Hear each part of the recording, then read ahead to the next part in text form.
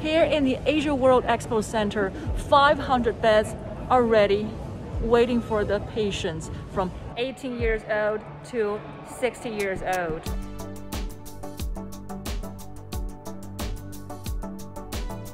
Each cabinet is like, how about 2 arms? Yeah, I think pretty big for one person to stay here.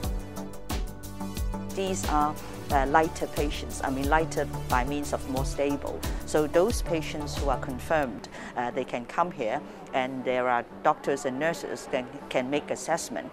And if they are stable, they can actually stay here. You can see there are beds, there are tables, and there are Wi-Fi, and there are also other technological equipments whereby they can do, for example, self-monitoring of their blood pressure. But there are doctors and nurses here in case they have any problems, in case they need a medication. So those care can be given. And this is a facility whereby we can really relieve the pressure of the hospital. Actually, the government worked with the hospital authority, and this is really set up in a very short time. Here at the center, we can see different signs. As you can see here, the blue sign and the red sign. The blue sign means from here and that direction all belongs to the men's area, and that side all belongs to the ladies' area. It's a rest area for all the patients. You can come here to watch TV or read books.